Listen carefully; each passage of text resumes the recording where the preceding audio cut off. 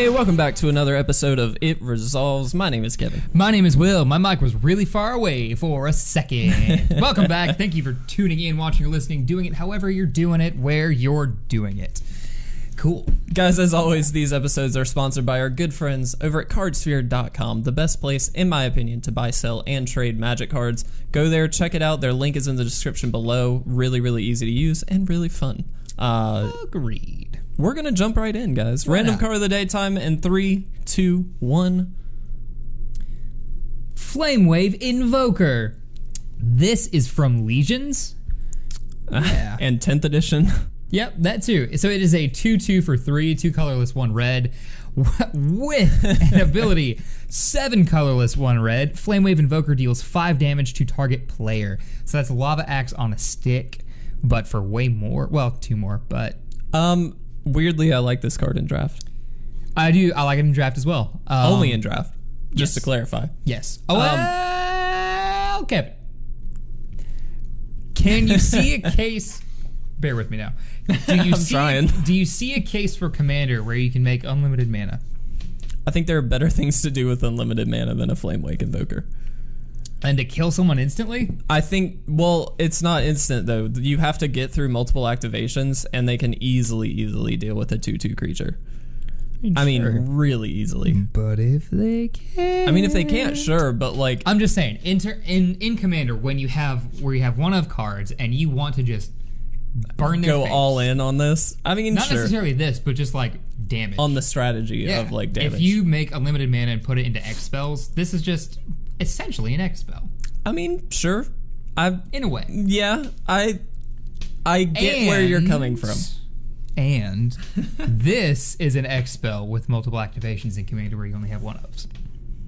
I mean, that's fair. I just think it dies way too easily. Oh, 100%. It's a 2/2 creature in Commander. Yeah. The Laser Dragon format. Like, he is super fragile. He's a glass cannon. That's what I'm going to say. That's exactly what he is. He is, so the reason, not to harp off of Commander, but going to draft really quick, the reason I like this, it's a 2/2 for 3, not amazing, but he has late game relevance.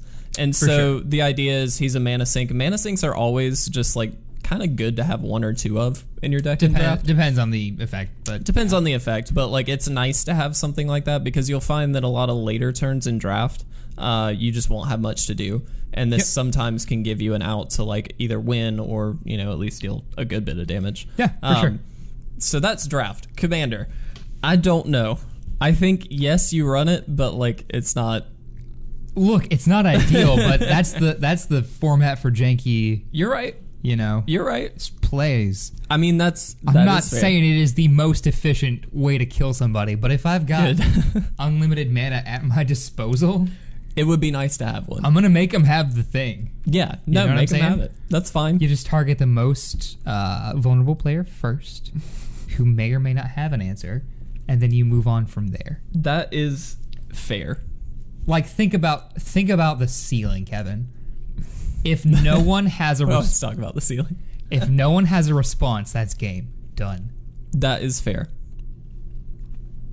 Look, I'm with you. I just don't think it's very good. That's all. That is very good. Is it risky? Absolutely. Yeah, that's why I don't think it's very boom good. Or bust. But I think in Commander, play it. You've got 98 other spots. Like, that's fair. Why not? Why not? You know what I mean? That's our question to you. Why not? Tell us why. Heck yeah.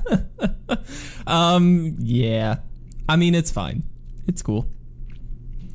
Anyway, moving on. Look, I don't know why you don't think that's worth playing.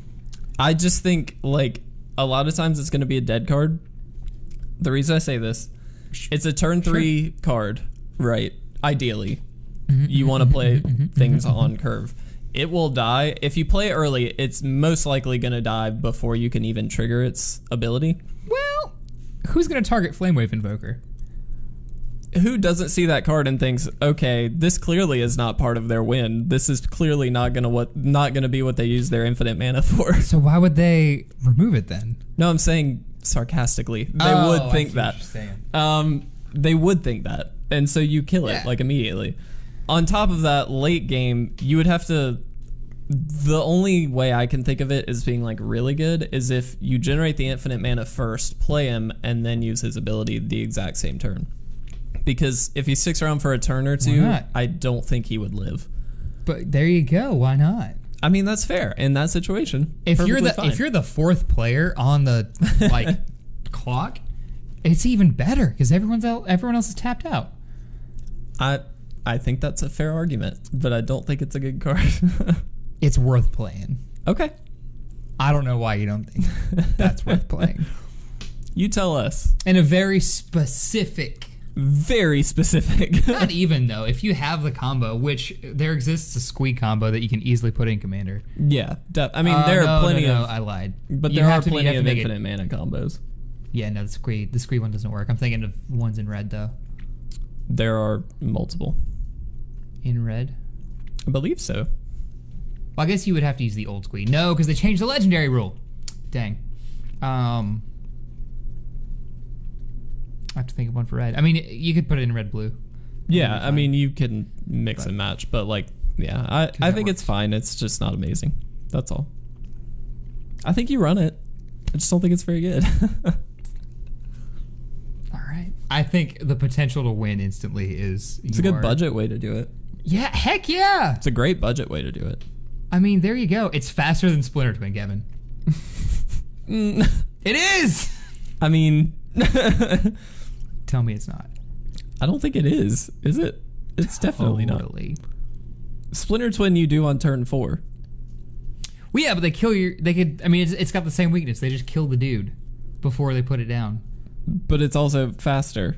No, it's not. Splinter Twin is faster. Oh, no, because you do need the combo. Yeah, and they get haste, right? Yeah. You do it I'm thinking of, like, optimal turn. So, when like, you Pester Mite at the end of turn 3, on the end of their turn 3, and then on your untap, on that haste. Next turn, your turn 4. Yeah. Right.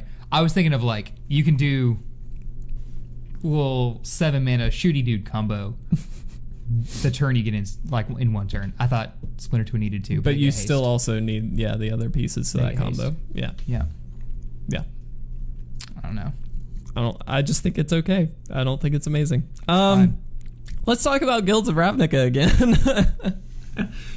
So as we mentioned last week, we went over what spoilers we had. We've obviously gotten a grouping of new ones that we were pretty excited about that we wanted to talk about. We also have a deck idea in mind already for this. We do. Which we'll get into later, but we wanted to talk about some specific cards. Do you want to kick us off, Will? Yes. So if you would go to the top.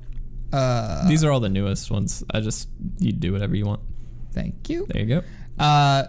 So we have a new kind of Wrath of God effect coming to us. Deafening Clarion? Whatever. Something like that. So deals 3 damage to each creature. Choose one or both, by the way, for 3. Deals 3 damage to each creature, or creatures you control gain lifelink until end of turn. I mean... It's Boros Anger of the Gods, or Sweltering Suns, basically.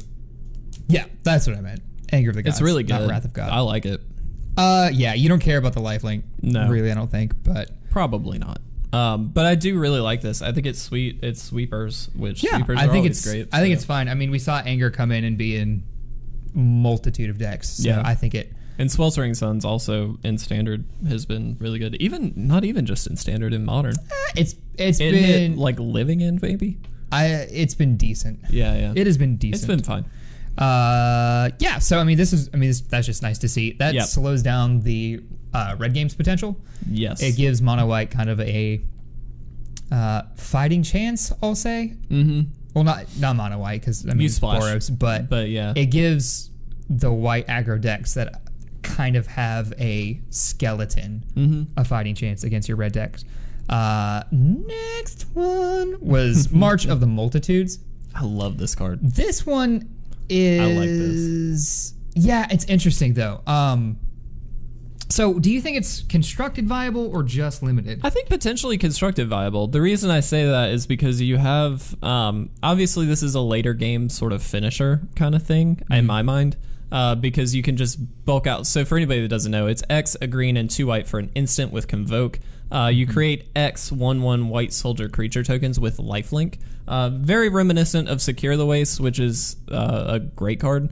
This is obviously a little more expensive, but you do get Convoke. And so with things like Llanowar Elves that are going to generate you some mana, any other just like token strategies where you can tap all of the tokens you already have to get even more tokens, like it's going to be pretty big. Like it's pretty sweet. Yeah, I think what am I saying? March and then March again. Yeah. That's it. Holy crap, that's the dream. Like, is this the big boy word? Is that exponential tokens? Is that how that would be? Sure. Is that an exponential amount? We'll go with that. I believe so. I mathed once. No, because if you do it for 5, next turn you tap all 5 tokens to get 10? Yes-ish. In theory? In theory. You have to have the mana, obviously. You have to have the mana, but in theory, yeah, it's exponential growth. It's really, really powerful. I mean, yeah, it's a bunch of 1/1s, but if you have enough 1/1s, that's all you need. So. I keep circling the cursor around a part in the screen. Do you see what I'm circling? Do you know what that is? No. You might not care. What is it? Kevin specifically. But in the card art for March of the Multitudes, there is a little Easter egg to Return to Ravnica. Really? Our boy. What is it? I can't see it. It's Fibblethip. Fibblethip? Why don't I remember what Fibblethip is? From Totally Lost. Oh. Is that really? Yeah, that's Fibblethip. Oh my gosh, it is. That's amazing. Yeah, dude. I did not know that. That's really cool. Lost in the streets, but not lost in our hearts. Fibblethip. What a cool little character. Yeah, he's the best. Yeah, I like him. He's my favorite Magic character. Is he really? He's pretty sweet. He does. I mean, he's never been a card, but no, he's been featured. Be. He struck a chord. Little scared homunculus dude. It just reminds me of Full Metal Alchemist. That's all. Just because it's homunculus? The dwarf in the flask specifically. Oh. All right. No, I mean they're not like exactly the same, but like the single big eye kind of thing. If anybody hasn't watched that, you should probably go watch that. Specifically Brotherhood. No, watch them both. I mean, yeah, watch them both, but Brotherhood's better. Anyway, I'm going to talk about this card because I really want to. Dream Eater. I freaking love this card. Okay, it is 4 and 2 blue for a flash flying 4/3 Nightmare Sphinx. Yeah. When it enters the battlefield, surveil 4, and then when you do, you may return target non-land permanent an opponent controls to its owner's hand. This is insane. I love this card. So, breaking this down very quickly, it's a 4/3 flyer for 6. Decent, like not amazing. It's like okay. It's okay. Flash makes that way better. It allows you to leave up anything on your turn that you need to. Play this either at the end of your opponent's turn, whatever. Surveil 4, tons of extra value. Obviously, you're going to use the graveyard hopefully to your advantage, and so being able to throw up to 4 cards in there is fantastic. It's also going to dig through your deck, which is great. And you get to bounce a permanent on the other side of the field. A non-land permanent, but let's be honest, that's all you need. It is so good. Like, there's just so much to do on this card. It's fantastic. The more I think about it, I'm thinking about it in terms of the deck we're kind of dreaming of. This is part of the deck. I'll go into that later. On the face of it, it's super powerful. Yeah. It just does a lot. In terms of effects, and it does present quite a threat. Oh, yeah. Although it is weak. It is weak. It dies pretty easily. It dies to that board sweeper that you talked about. It dies quite a bit. It's just, it gives you so much value on the face of it that it's kind of okay if it dies. Like, you don't want it to, but like, it gets you through your deck a good bit and it tempos the opponent, which is kind of nice. I don't know for constructed if that's enough. Is the only thing. I think at the end of your opponent's turn, it's worth it. At the end of their turn, yeah. Because you're going to hopefully get at least a turn with this on board. And I think that's a fair. Swing in. I think that's fair. And for that reason, I think that's when you play it always. But I think it's really, really sweet. Yeah, it's great. Also, the art's really good. I just see it as... I put more stock into it initially than I had. I still have a lot of stock into it. Oh, it's good. It's good. It just, as a finisher, I don't think it works anymore. Just because it's too weak. It's a tempo play for sure, but it's a really good tempo the play. threat isn't as big as like some other stuff. That's fair. Does that make sense? No, definitely, because it does die too easily. But I think if you can get a turn, maybe even 2 in with this, not to mention all the extra value, the ETB stuff, like that's it's worth it. In my mind, Surveil 4 is pretty big. Surveil 4 is great. You see a big chunk. Yeah, I like it. Is undecided. Fair enough. Undecided. Should we? Yeah, go ahead and talk about this one. Sure, do it. Okay, so this is the card everybody is hyped about.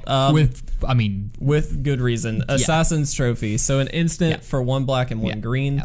Destroy target permanent, any permanent an opponent controls. Its controller may search their library for a basic land card, put it onto the battlefield, and shuffle their library. So obviously the downside here being that they get a basic land out. Darn. Destroy any permanent. Yeah. Holy crap. This is affectionately named the new Abrupt Decay for good reason. It's better than Abrupt Decay. I think it replaces Abrupt Decay in a lot of situations. I don't see why not, to be honest. The only thing I can think of is that this can be countered while Abrupt Decay cannot. That's the only downside. But in a lot of the decks where you would want Abrupt Decay, they probably wouldn't have a counter anyway. Against a lot of the matchups, yeah. Because against like a control deck, Abrupt Decay isn't that good. Like it hits Snappy. That's about it. Yeah. And Vendilion Click and stuff. But like this hits any permanent. Any permanent. Whereas Abrupt Decay is converted mana cost 3 or less. Again, it's non-land. It's that ceiling floor debate. Yeah. Where Abrupt Decay's ceiling is 3 mana. Yeah. But this can hit anything. There's just the potential to be countered. Yeah. I mean, I love this though. I think it's great. I do think it's better than Abrupt Decay for that reason because I think so too. It hits any permanent in the game. Yeah. No, I think you're right. Yeah. I think it's so powerful. Any permanent. Yeah, that's just my. That's insane. I mean, you were mentioning this has implications for some land destruction, land control decks. Yeah, like this in combination with things like Field of Ruin and everything. Like you Field of Ruin all of their non-basic lands, and then you just use this on their basics. Yeah. And you're able to blow up but it's like it's slow. Yeah. Best case you take them off a color for a turn or 2. Yep. Maybe because they get to fetch. You stall them. Yeah. That's just kind of incidental, I think. Well, not incidental value, but it's not. But it opens that door up, whereas Abrupt Decay did not. It's like sprinkles. Yeah. For that deck. It's just sprinkles ice on cream top. With sprinkles. You want to go get ice cream after this? Yeah. Oh, yeah. I thought you were going to offer me sprinkles. Ice cream I'm all in for. Do you not like sprinkles? No. Like, what's the point? What? Yeah. Have we had this conversation before? This seems really... Are you into sprinkles? Yeah, I like sprinkles. What's the point of sprinkles? They're just... It adds. Okay. It adds. It doesn't add. Now, 1 cashew? That adds. And some fish oil pills. Okay. So, we'll go on to my... If any of you get that reference, please let us know in the comment section below. We'll go on to some green cards in the meantime, though. Mono green, they're just daring people to play mono green. Like, the next 2 cards I've slotted to talk about are absurd. So, Nullhide Ferox is the next one. It is a 6/6 beast for 4. One more time. It's a 6/6 for 4 with hexproof. With hexproof. It says you can't cast non-creature spells. That is a downside. Darn. But for 2, Nullhide Ferox loses all abilities until end of turn. Any player may activate this ability. And then if a spell or ability an opponent controls causes you to discard Ferox, put it onto the battlefield instead of putting it into your graveyard. So that's that... He's got Loxodon Smiter's effect. Yeah. Back there. He's got a... Yeah, okay. I was thinking of Hammer Elephant Bro. So, obviously, this is pushed-ish with, like, some insurance policy on Wizards End. So, it's got hexproof, yes. But, effectively, it should say, like, any spell that targets this creature costs 2 more to cast or something. Because there is that option to remove hexproof, essentially. And you can't cast non-creature spells takes it out of a lot of decks that would like a beater, a 6/6 beater. Yeah. We had thought to play this in another deck until thought of all the issues. So, however, for mono green, which plays from my understanding, my standpoint, very little non-creature spells. This is totally fine. Yeah. To have that power out on board turn 4 is stupid. Well, even sooner than that, most likely. Turn 3 potentially. Yeah. So our curve has gone now. I've been evolving our curve every time spoilers come out. Llanowar Elves, Steely Champion, Nullhide Ferox. That's turn 3. So we've got probably If Llanowar is turn 1 again with unmolested. It's a phrase. Look it up. Yeah, it is. No, I know it is. I'm agreeing with you. Anyway, turn 4. That 10/10 Gigantosaur. Yeah, Gigantosaur. Turn 4. Turn 5 Ghalta. And honestly, you can turn 4 Ghalta. You could at that point if you had it, but you have options now. You're just putting out. You are throwing just. If this was not a family-friendly-ish podcast, so many phrases come to mind. Yeah. But you're just flopping everything on the table. Is how I'll say it. If you ever just wanted to beat face, now is the time. You have so many options. What it was missing before that I was concerned about, because we have beaters for days in green. Yeah. What it was missing was an engine of some kind. Yeah. Because, green doesn't really have card draw. Asterisk. Green doesn't really have get card advantage in any sort of way. It just puts power on the board and says answer it or don't, and you lose. Yep. But we get Beast Whisperer, which is a 2/3/4/4. This is whenever you cast a creature spell, draw a card. You're going to be pumping out a lot of creatures. Going to be drawing a lot of cards. Makes it worth it. There is also granted it's an enchantment, so it doesn't work very well with the Nullhide, but there's the enchantment, I believe from 2019, where if you play a creature with power or toughness 4 or greater, you draw a card, something like that. That certainly could apply in this too, and I think it's cheaper than the Nullhide, so instead of like a Llanowar Elves or something, if you had that, go for it. You know what I mean? I think it's 3 or 4, so Is it 3? I thought it was 3. I thought it was. Anyway. That was 2? It's good. Yeah, I thought it was cheaper. It might be 2. Either way, it's really good. It's an engine for this, so. Certainly. So, the pieces are there. The question is always, green spot removal murders green. 100%. No pun intended. But the question is always, can it rebuild? And engines like Beast Whisperer, like that enchantment, are super necessary. I think pieces are there for it to get out of hand. Yes. Shall we say? No, I definitely think so. What was the next card? District Guide. Which one is District Guide? Why do I not know this? It is. Is it the green one? Yeah. The fetch is a gate. So this card's sweet. So we are. This is a limited bomb. Limited all-star for sure.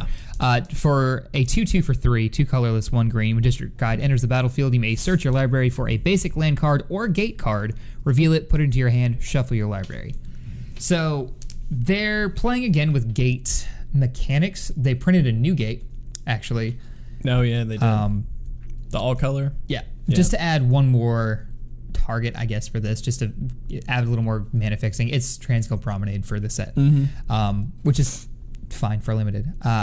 Which is where this would sit. This is mana fixing for limited, which is super necessary on a 2/2 on turn 3 in green. That's kind of, there's usually one of those in a set for limited, and this is that one. The reason I wanted to write it down is in Return to Ravnica, we had which card was it? You won if you played all the gates. Maze's End. That's one. That's the one. Maze's End is sweet. It's not, but it's fun. No, it's fun. I love it. It's not. It's kind of sweet. It's not good, but it's sweet. If you can win with it, that's amazing. Anyway, go ahead. I feel like I just insulted you. We'll talk about it later. I love when it. the kids aren't watching. Maze's End is super jank. It's a turbo fog deck with it plays lands. Oh yeah, it's just super. It's cool. It's a cool deck. It never wins.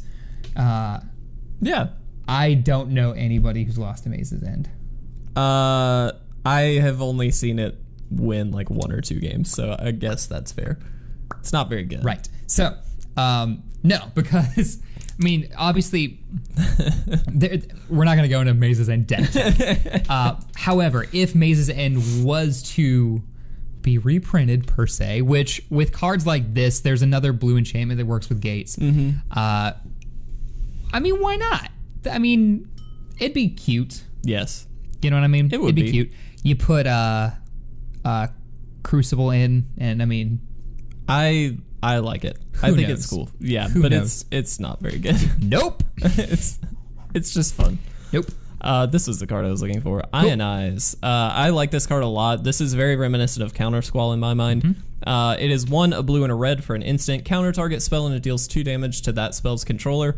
Pretty straightforward counter spell, but it's obvious upside for splashing that red. I think that this could have some implications in like America control decks and stuff. I don't think it's amazing because it's a 3-mana counter. Right. But that incidental damage is really, really helpful when you're trying to burn the opponent out. And so any little extra, Kolaghan's Command deals 2 damage, things like that. Those cards really, really do well. Adding 2 damage onto this, I think it's great. It's not something I'm super excited about, but like it's a really good just blue-red counter spell. Yeah, so I think it's fun. I think that control shells in the future standard seasons, as they begin to take shape, I think Ionize is going to be a big player. I mean, it's also worth noting Goblin Electromancer's in, so you can get this down to 2. But do you ever play Electromancer? No, not with this. I'm just throwing out options. Nah, I mean, do what you want to do. Unless it's a wizard, is that other way? Other way. Is Electromancer a wizard? Because there is a wizard deck. Yeah, it is a wizard. Goblin wizard. Go up. Already passed it. Up. How? Oh yeah, Goblin wizard. Yep. So, I mean, there is a wizard deck. Maybe. I don't know. Strong maybe. Yeah, it's a strong maybe. I'm not gonna. I don't necessarily think you put those 2 together. I just think that it's kind of interesting. In the wizard deck, maybe. Maybe. I haven't spent time with it to know really for sure. This was an interesting card for me. Runaway Steamkin. It is interesting. Whenever you cast a red spell, if Runaway Steamkin has fewer than 3 +1/+1 counters on it, put a +1/+1 counter on Runaway Steamkin. Remove 3 +1/+1 counters from Runaway Steamkin. Add 3 red mana. So I always, whenever I see add mana and cast a spell, printed on a card, I'm like, Storm.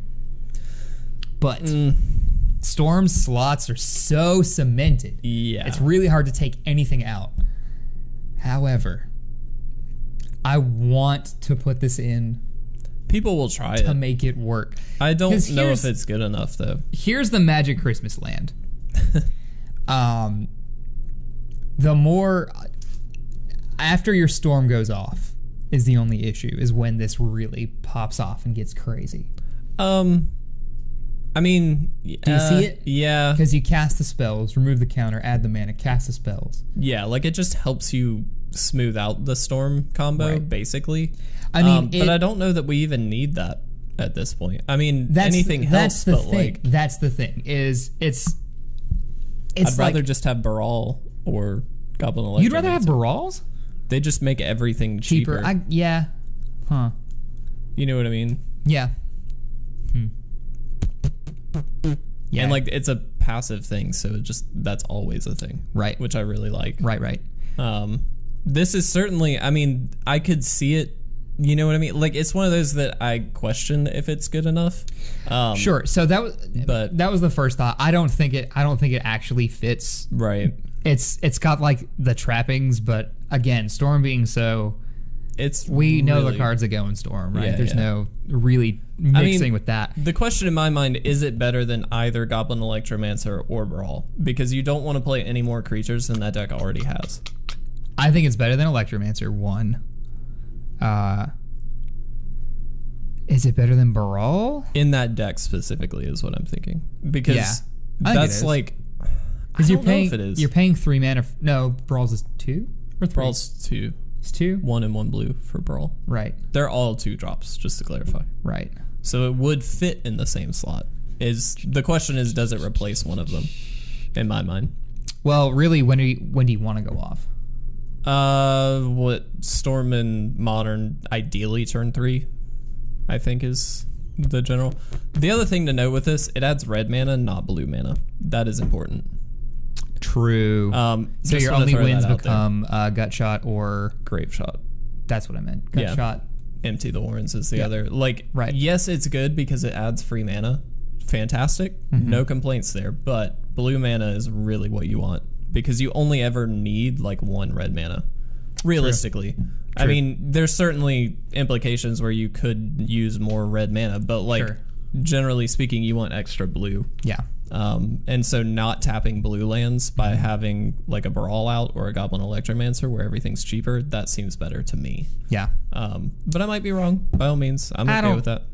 Again, I don't really think so. I just think it's interesting to see what it would do to the deck if you can make that work. So Yeah. because I mean, in my mind, you storm off once in some way, whether it's Empty the Warrens or Grape Shot with Runaway Steamkin, get all that extra mana and then do it again with an Empty the Warrens or whatever. Yeah.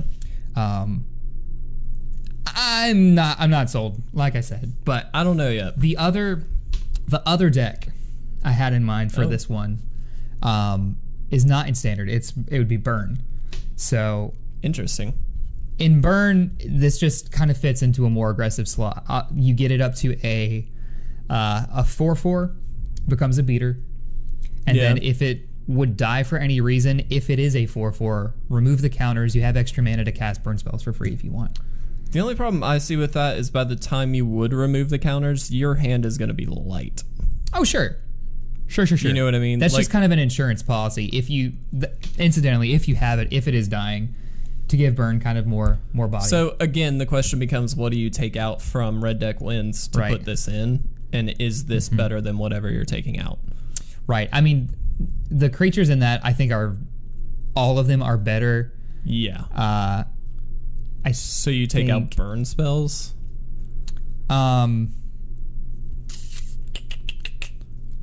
Yeah, you really can't do that. I don't know. I don't think this would fit into Red Deck Wins, personally. I do think, like, Red Deck Wins gives you the best opportunity to, like, make this card work. Yeah. But this card doesn't really help Red Deck Wins that much.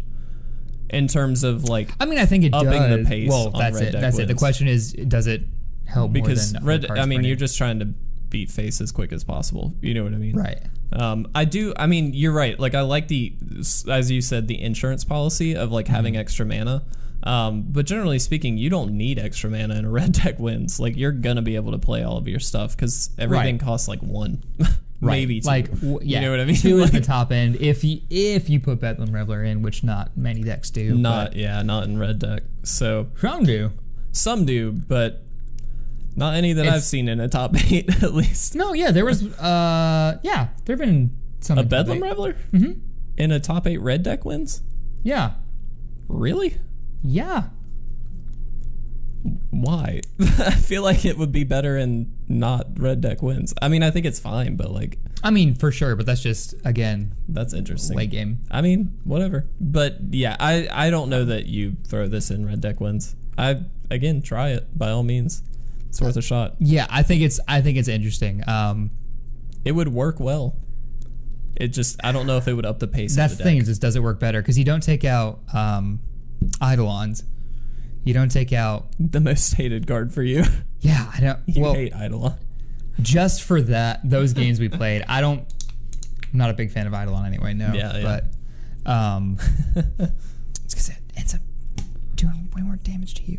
You're ahead on life? Sometimes. Ideally, most of the time. Ideally, but sometimes. So you don't take out Goblin Guide. You don't take out Swift Spear. No. You don't take out Young Pyromancer. So what do you take out? That's the thing. I don't think you do, Yeah. personally. Yeah. That's the thing. We've been harping on this card. I think it's it's cool, but it's not. I think it's pretty good. I think it's fine. I don't know if it's got a home in Modern is the only thing, but I think it's pretty good. So yeah. Really quick, I want to talk about this card. Who? Goblin Crater Maker. So we talked last episode about how goblins are most likely going to be a deck now. This just makes that easier to say. It's a 2-drop 2/2 Goblin Warrior. You can pay 1, sack it, and choose one. It deals 2 damage to target creature or destroys a colorless non-land permanent. Yep.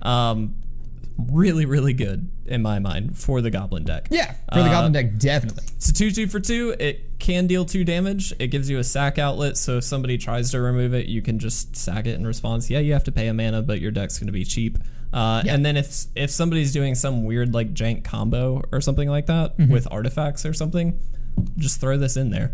Yeah, I think Like, so. It's great. This is kind of, I mean, I think this is modern sideboard too. There's enough decks that this affects that's going to be important. Yeah. So I mean, what KCI combo would get owned by this? Yeah, that's my mind. KCI combo. Karns die to this. Yeah. Ugins die to this. Yeah. Eldrazi or yeah. Tron. Eldrazi's out of this too.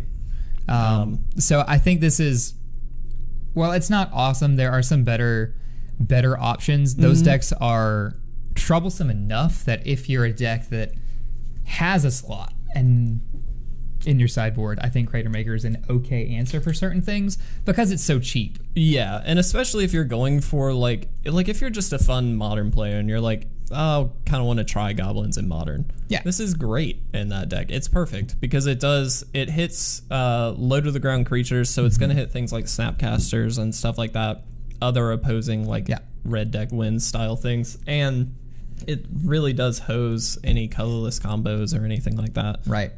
So yeah, it's just a great utility card in my mind. Right, and that's the only reason. I don't think it main decks really anywhere except not necessarily, no. Maybe the standard goblins deck, but I don't know yet. You're already sacking a lot of goblins. I'd want a 2-drop to stick around. That's fair. Because a lot of the 1-drops yeah. sack, and they have sack outlets too. That's fair. So I don't know. This does open you up though to do a lot of cool stuff by like swinging in with it and then sacking it. Sure. Yeah. I think it's interesting stuff. I think it's a fine card. Anyway, what are the cards? Talked about. Is that everything? Yeah, those are all I want to talk about. Real quick, we got a Chromatic Lantern reprint, so that will be in standard. Pretty stoked about that. I think it's interesting what they're doing with lands because they. What do you mean? They were very purposeful in saying that a lot of these decks are so easy to play. Your 2-mana decks, your like blue-black control, et cetera, because mana fixing is so prevalent. At least it was last season. But they haven't really made it harder to play any kind of colors, which is fine. And in a Ravnica set, that's what you want. I was gonna say in a Ravnica set, I don't know that. I just think it's interesting. They pointed that out as being an issue. Now, granted, the season's about to change. We are about to lose a bunch of cards. So, will it be a problem going forward? Probably not. You want mana fixing kind of always. Yeah. So, I don't know. I just think it's interesting. It is interesting, certainly. I do think, like you mentioned, in a Ravnica set, it's dual color by nature. Yep. So you're gonna have to have color fixing. This does open the gate for 3 color decks and even more than that if people want to, because there is gonna be a lot of fixing. Yeah, that's the thing. Is there's and so, but I mean, generally 2 color is gonna be where people are at, I would guess. That being said, yeah, I think they make it lucrative. Not yet. No, I want to. Not yet. It's so cool. Really quick, before we get into that, this was my planned segue. Okay. What kind of archetypes do you see shaking out from the spoilers we have now, or the cards we've already got in the pool? So I definitely think pretty clearly there's going to be goblins like we talked about. I think that could be a thing. I think a token deck is going to be coming around. Really? Yes, I do. So March, obviously, the Thousand-Eyed Dude, I think the Amera. There's just a lot of like little token generators, and we still have all those Saprolings in Dominaria. And so to be able to convoke out March of the Multitudes and stuff like that, it will be easier than normal. I think it would be Abzan. I think that would splash things like Assassin's Trophy and stuff like that, just for like actual value. But I just think there could be something there. I'm not saying it's going to be amazing or tier 1 by any means, but I do think there is something there for that. Because we have all that sweet tech, I wanted tokens to work for a while. I just don't think it gets around cards like Chain Whirler, and Vilemare, that's the hard part for sure. And Deafening thing. Right. I do think there's a lot of hate for it. And that's going to be why I think it stays like tier 2 or below. But I do think it actually, if it wasn't for the removal, I think it would be a great deck. It's just like there's a little bit too much, but I do think that there's something there for it now, in my mind. Also think Control got a couple buffs. We'll talk about that in a little bit. Control looks good. Control looks pretty sweet. America Control looks, I mean, whenever Ravnica's around, America Control kind of gets a little boost. I think it's got some potential to trend up. We need a little bit more action from red. Yeah. But I need a little bit more just like direct burn stuff in my mind. Yeah, definitely. I think we're a little bit low on the burn, but I mean, we've got some good cards for it. I'm stoked to see that happen. I also think there will be mid-range just graveyard decks. Right. And they could range from green-black. I think green-black's obviously the core. But I do think they'll splash other colors, certainly. Some blue, maybe some white. But there's going to be some interesting sort of graveyard interaction going on. That's sweet. Yeah. Card's awesome. Yeah.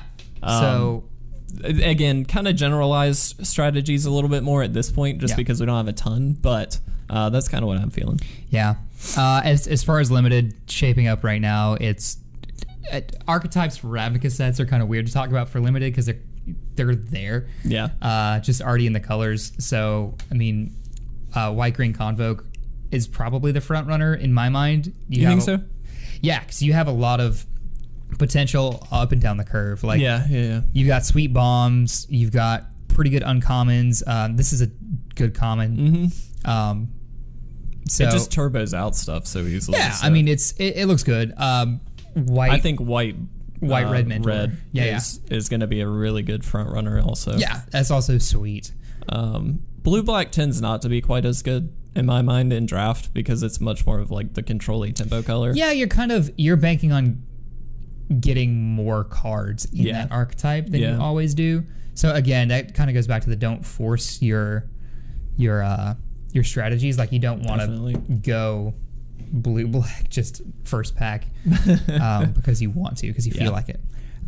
But that's all we can really see for now in terms of deck archetypes in my mind. We're low on spoilers at this point. Yeah, for sure. At this stage, everyone wants to talk about everyone deck builds with them already, which is fine. Some YouTubers and podcasters will do that. And we are no different. So before this went on, actually, we kind of teased this last episode. Yeah, we did. Where we thought there was potential for a bug control show. Yeah. So we wrote down just as it stands right now, if this was all they were giving us for guilds, if it went live tomorrow, we have a deck. Now that's not like... It's a rough deck. Yeah. Slots need to be shifted and taken. There's a lot of play sets of things that in a control deck I don't know about. Yeah. And there's also some cards that we could swap out now that are like playable, maybe playable, but we don't know yet. There's a lot of chance to mess around with it. Yeah. But the shell is there anyway, and really it's all thanks to Underrealm Lich in our minds. This card's so good. So being a mid-range deck, you want to have that kind of mid-game card or engine point that says, I'm taking control of the game. Answer it if you can. If not, I'm going to run away with it. Yep. And Lich to us is that thing. It's the potential to be unkillable with indestructible. It's an engine to look through your deck to find you more cards to just press your boot into your opponent. I think it's perfect. I do too. It also has graveyard interaction, which this deck wants. Right. And so for that reason, it seems really good. Yeah. On top of that, as sort of a finisher, and this is pseudo finisher right now, as we already kind of hinted at, Dream Eater. I believe it's just a 2 or 3 of currently. Yeah, we have it as a 3 of.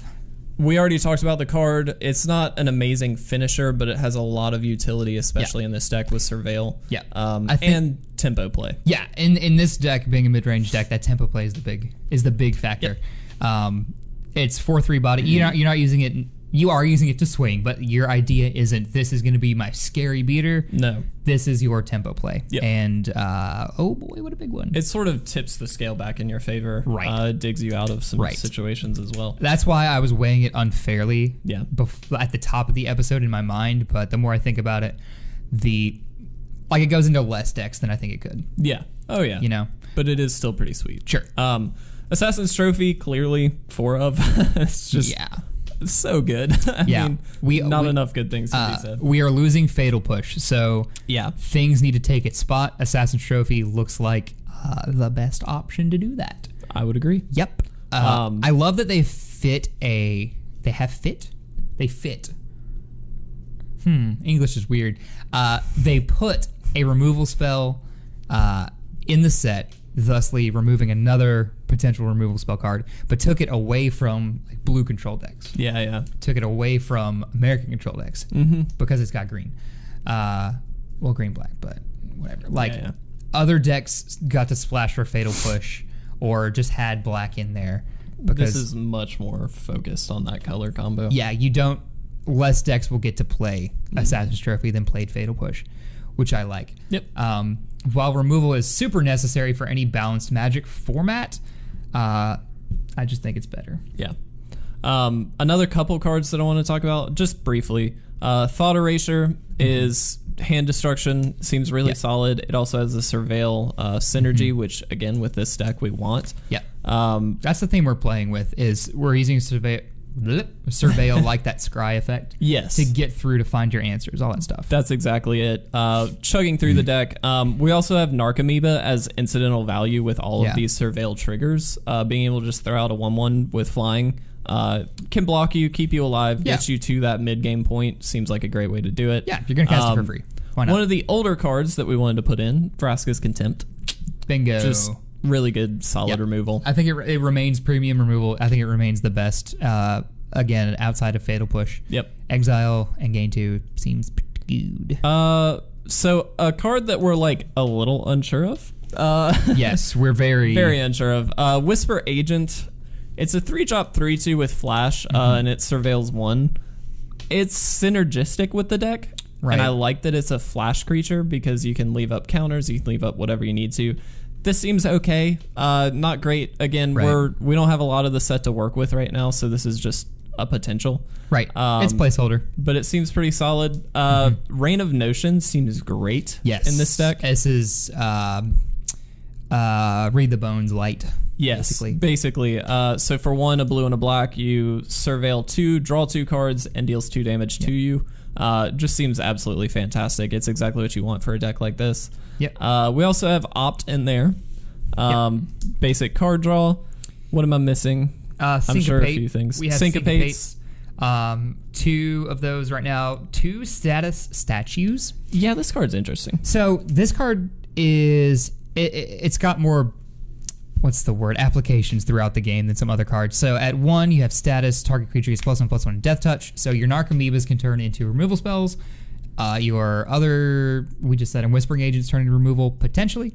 And then statue is literally just removal. Yep. So seems pretty good. Yeah, there you go. It fits the curve fairly nicely as well because statue just being 1 and then status is 1. Sorry, I was reading in reverse order. Yes, I did too. But you can also play both if you need to. Yeah. Pretty sweet.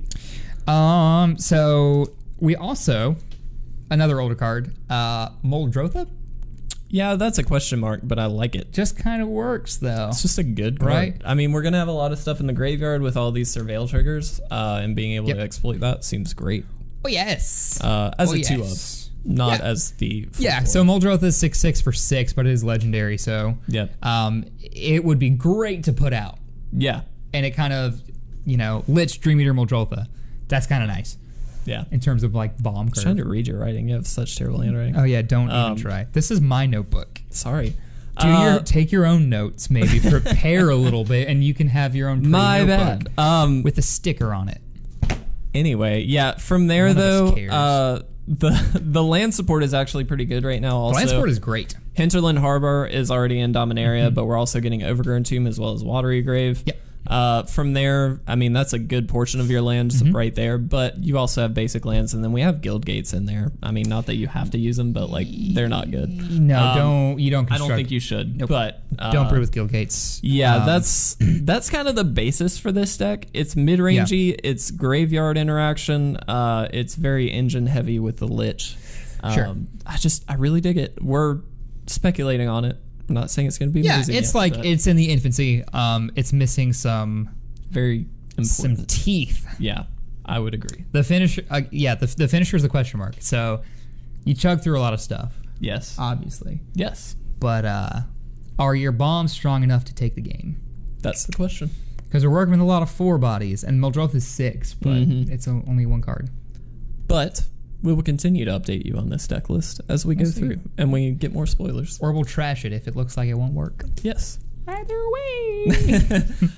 So again, we're just kind of following Guilds of Ravnica as we continue on with spoiler season. So we'll continue to update you guys as we learn more. Yep. That's kind of where we're at right now. Some new spoilers might have already come out. Yeah, they might have. I'm just going to peek while you do the next part. Oh, yeah. Question of the week. I forgot to ask. So we're going to ask it this week. It's just, what do you think we need to see in Guilds of Ravnica? That's all. Or what are you excited about? What are you excited about? Why did I But we, of course, have our Crack-A-Pack sponsored by Grand Slam Comics and Collectibles with our goal cards. Will? Leonin War Leader. Supreme Phantom. Oh, right. Just get your pack. No. Shut up. We're just seeing. We're doing it live. Because maybe. No. Okay. Why not? Wouldn't that be cool? It would have been. Before. I mean, it goes live Wednesday. Yeah. But whatever. All right. 3, 2, 1. No. I mean, I like Palaka Worm for draft. Dismissive Pyromancer. This pack kind of blows. Actually, no, it's pretty good. So Palaka Worm is just a huge beater. Sweet. Psychic Corrosion, also really good in draft. And then Regal Bloodlord is fantastic as well. This pack sucks. Oh, wow. I think I'd just take Palaka Worm because it's just a giant bomb, though. Not really my way of playing, but it's really sweet.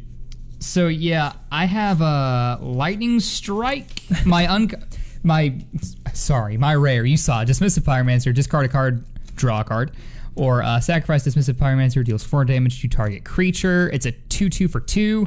That's honestly not good enough. So for removal in the pack, we have Lightning Strike and Take Vengeance. Both really great removal. One is obviously better than the other. Yeah. And then there's really nothing else that you turn 1. Goblin Instigator's in here. That's kind of a nice... I like that card. It's good. Skeleton Archer, but again, no turn 1 really. No. The obvious choice is Lightning Strike. Yeah. I mean, pretty clearly. Yeah. It's a good card. I love it. Lightning Strike's awesome. Hope to wheel the Instigator, maybe. For sure. But yeah. So... that's going to wrap up this episode, guys. Yeah. It went a little longer than I expected, but hopefully you guys enjoyed it. We are going to get out of here, though. My name is Kevin. My name's Will. This has been It Resolves.